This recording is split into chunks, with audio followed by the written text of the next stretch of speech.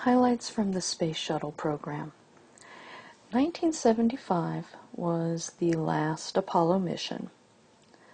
That was the Apollo-Soyuz. So it wasn't until 1981 that we had the capability of going back into space, and that was with the Space Shuttle. What distinguished the Space Shuttle from previous spacecraft was that it was designed to be reusable.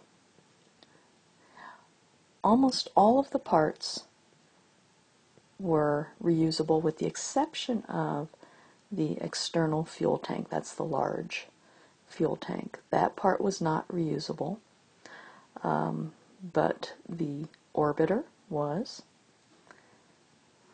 as were these smaller things. That's the solid rocket boosters, SRBs. There's one on either side. Those were reusable. So this was meant to be more cost efficient. First launch was 1981, and this is the picture of it. That was Discovery.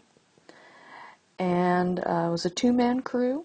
They mainly just tested it out in orbit, make sure everything worked. Remember Valentina Tereshkova in 1965 being the first woman to go into space? Well, it took the United States a little while. It wasn't until the 1980s that Sally Ride became the first U.S. woman to go into space. 1986 was our first shuttle disaster. That was the Challenger explosion.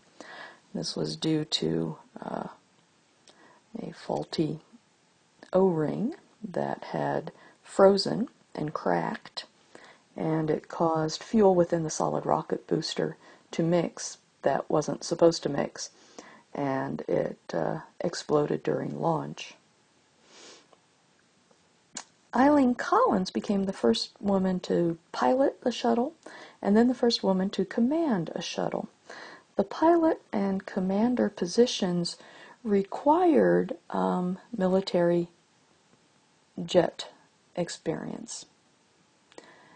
And Eileen Collins was in the Air Force, flew military jets, and so she was the first female astronaut eligible to fill these roles. John Glenn, first American to go into orbit, went up on the Space Shuttle in 1998. He was 76 years old. And he basically flew as a guinea pig, testing the effects of weightlessness on the elderly. Because many of the issues that elderly face, osteoporosis, muscle deterioration, interruptions in sleep patterns, problems with the digestive system, are very similar to problems that astronauts experience in weightlessness. And so he, used his position. He was a U.S. Senator to lobby pretty hard, but he was able to go up. He did have to meet the medical conditions, the physical conditions, which he did. And so he was able to go into space for a second time. Columbia was our second shuttle disaster, and in this case it burnt up on re-entry in 2003. Turned out that during launch a piece of foam had fallen off of the external fuel tank, had hit one of the wings, and created a hole in the heat shield. And then during re-entry, that hole caused the spacecraft to be breached and to basically burn up and break apart during re-entry. 2012 was our last shuttle launch.